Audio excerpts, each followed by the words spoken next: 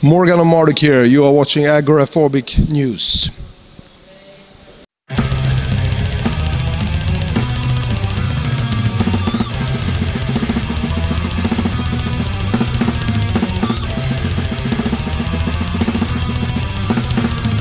Hey, Mills here, Agoraphobic News, this time with Mr. Morgan of Marduk. Hello, sir, how are you?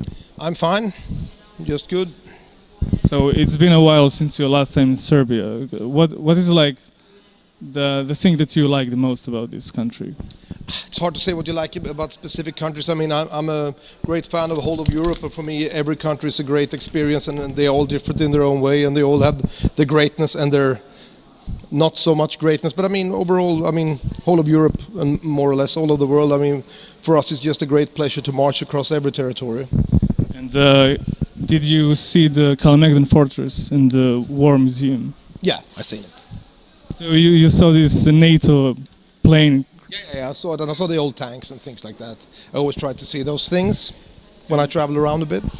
And did you get some inspiration from? Not really inspiration, but I mean, I'm inspired about so many things, but I try to see all the museums that I can when I'm on tour to see things that interest me, so of course that's one of the things that I like to see. Yeah, and a lot of Marduk's lyrics are related to Romania, to like Cepes, you know, and Countess Bathory, Hungary. Is there something that... I don't think we had any songs about Countess Bathory, but we did a few songs about Vlad back in the day, yes we did. So I wouldn't say very much about Romanian history, but it's about him specific. But that's like 21 years ago or something, so yeah. Some bridge under the water. And can you tell me what is like the symbolism behind the Dark Endless album cover? Well, it's...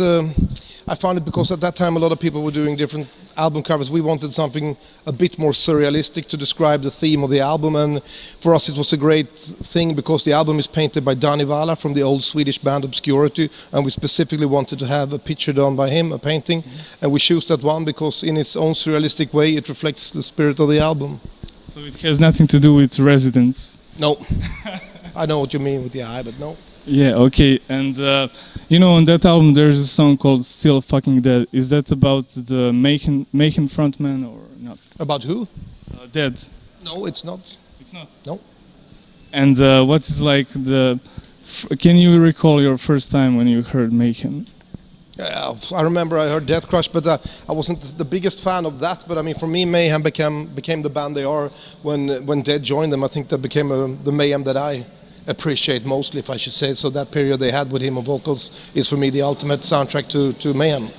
Yeah. And you interviewed the guy back in 1989, I think, in Slayer magazine. Yeah, and I did it for some other magazines as well.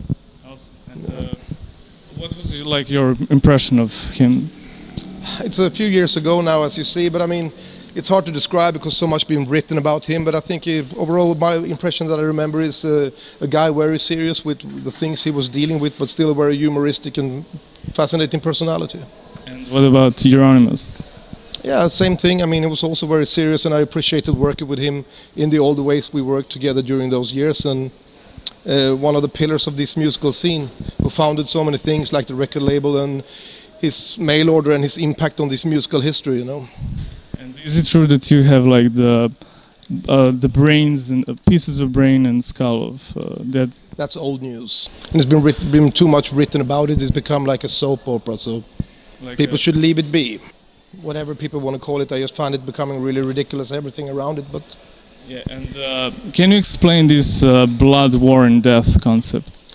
Well, it's the blood, fire, death concept. It's a theme that's been very close to this music and to our spirit, and we decided to do loosely based 3 albums themed on it. Blood, Fire, Death, of course, as an tribute thing to Bathory, of course, and we did Blood, which was Nightwing, we did Panzer, which was Fire, and we did the La Grande album, which was Death. It's a very foundation that's still very much the essence of this band and our lives, so it's still very active, if I should say so. Yeah, but it's really sad to know that a lot of these black metal legends are not anymore with us. Yeah, but yeah, but people die, that's life, you know. Yeah. Nobody will escape that, so... And you did a cover of Destruction's Total Disaster. So how important was like this German thrash metals? Yeah, I mean, they had a lot of good bands in the 80s, but I don't think they really had a lot of good bands after that. But I mean, of course, I mean, the Destruction, Creator, the bands that had a huge impact on us when we were younger, I mean, that's the way it was. Yes. That's what you had. Basically, thrash died in the 90s with Clash of the Titans Tour. Maybe. I mean, there's still thrash bands that have been around since that time, and it's coming a retro wave of that as well, which I don't really find as good as the originals, but things goes in circles. And a lot of your music is like has this Eastern vibe, Eastern scales. So can you tell me more about it? I don't know what to tell about it. For me, music has always been about creating music and lyrics that reflect each other, you know, and to get a certain atmosphere and spirit, you work on music and lyrics and making them becoming a hard-hitting force. And I guess it takes its musical shapes as it does. Yeah. And are you a fan of Ved Buens Ende? Not really. Really? I don't remember. I haven't heard them since the 90s, so I don't really know. I don't remember. And what are like the driving force in black metal, in your own opinion? What did you say? The driving force of black metal today. I would say for myself is the energy that comes from within. And are you a Satanist? Yes, I am and will always be.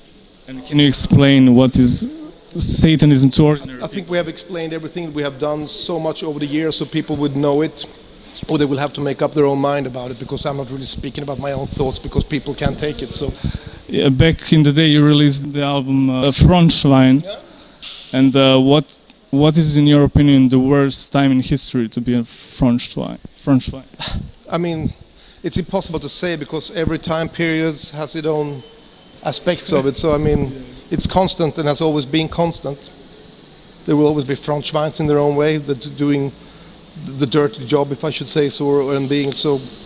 Nothing changes in history; it only repeats itself from time to time. Your latest album is called Viktoria. So, what is like the concept behind it?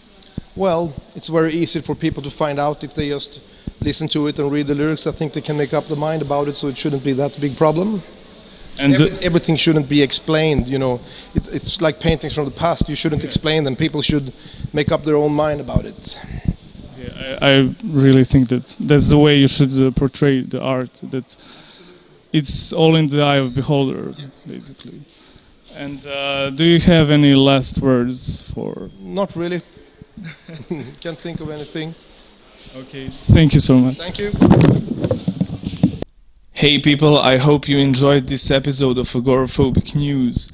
Please like, share and subscribe to our YouTube channel to help us grow.